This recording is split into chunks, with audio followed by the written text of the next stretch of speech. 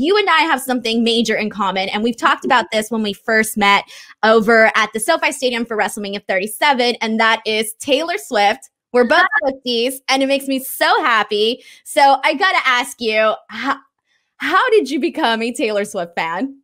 So I think initially, I feel like it was almost a slow burn for me to become a Taylor Swift fan. And I think now, especially the artist that she is now, also kudos to this new album dropping tonight. I can't even believe that. What was your reaction to that?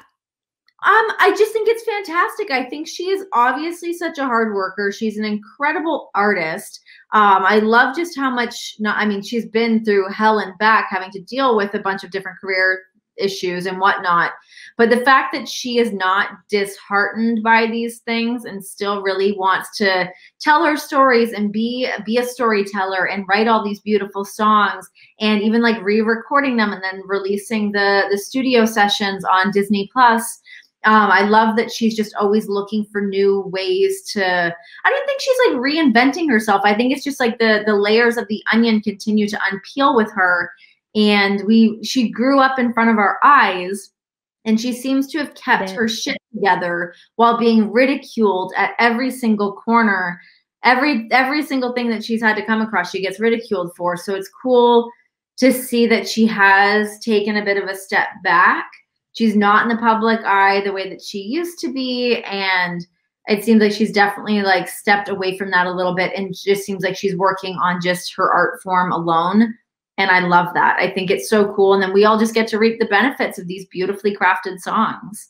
It's wonderful. And I'm so happy that like people, and obviously so many people recognize everything that you just said, where it's like she goes through so much hell. And even her fans, like being a lifelong Taylor Swift fan, like I have to hear it like left and right. People are like, oh, like, she's a snake, she's this. And I'm like, do you guys even like read the You don't know. People, and that's the thing too. It's like when someone's in the public eye like that, and we only have so much information as well, but it's so easy to paint someone, especially a woman, as being a bitch or too controlling or boy crazy, which is like, oh my God, is there anything worse than trying to label a woman as that because she's dated people that are also celebrities? Like, shut the F up. Or she only writes songs about her exes. Without an ex, she can't write a song. So that's what I found really interesting of watching her studio sessions and on Disney Plus, where she was talking about listening to, God, I think it was Patty Griffin,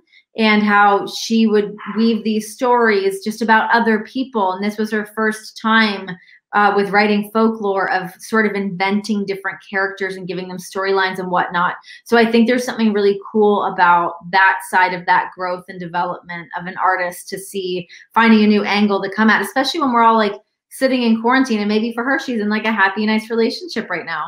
Yeah, she totally is. Right now, is that a heartache? We know that. That's not new information. Exactly. And even like when she wrote Death by a Thousand Cuts for the Lover album, everybody was like speculating, oh my God, did her and Joe break up? Blah, blah, blah. She comes out and she's like, no, I just love writing breakup songs and I wanted to see if I still had it in me. And she did, and she put it out there. Yeah. But it's so cool though that like, yeah, like she brings out, she with folklore, she didn't necessarily take stories from like, the tabloids. And obviously they're in there with songs like Mad Woman and My Tears Ricochet. Yeah. So we know that. But Renee, what is your favorite song off the folklore album? Ooh, My Tears Ricochet is definitely one that I really like. The one I really like, the one is fantastic. The one is really great. Hold on, let me pull it up so I can make sure I don't get like names wrong. Go for it. Here. Uno Momento, because I feel like, as I was watching the Disney Plus deal, it's like on here right now. Oh, Exile. I love Exile. The guy, yes. Homeboy from Bon Iver's voice is so cool. And she wrote that with Joe, right? Yeah, she revealed the news on that Disney Plus session thing that she did. And everybody had speculated, but I never thought she would actually confirm it. Yeah, I know. It's really cool. I like that. I like that openness too. This Is Me Trying, I really like. Invisible String I like. I don't love the last Great American Dynasty. I don't know why. It's just a song I don't love. It's different. It's different. I think that one, it's like either a hit or miss for some people. It's a story, and that's the whole point. It's like a story about somebody else, and the storytelling in it's great. But yeah, it's not my favorite of them, but the other ones I love. So obviously we just had Folklore, we're getting Evermore. There's so many other albums out there. Lover, Reputation, 1989, Fearless, Red, Debut, so many. Which album do you think is your favorite or that you just like love? And then also like your favorite song, even if it's like not on Folklore? So I actually really love the Lover album. Yes. Yeah, it's a nice album. Really great. There's just so many songs on there that I love, like Afterglow, False God, It's Nice to Have a Friend. There's these songs I just think are so sweet and cool. 1989 I really love as well. I mean, it's just crazy looking at her discography about how many hits she has. Like she is just such a bona fide star. It's so undeniable that she has just so much crazy talent. Yeah, it's hard to look at this and like really decide. I mean, Speak Now's got some bangers on it. I don't know. Oh, God, Speak Now. That was my favorite album all the way up until she came out with Reputation. Unfortunately, I had to replace Speak Now. Renee, I do want to ask you, though, if you have any other pop girls that you're a fan of, like, I don't know, Miley, Camila, Demi, Billie. Like, there's so many. Lana, Lorde.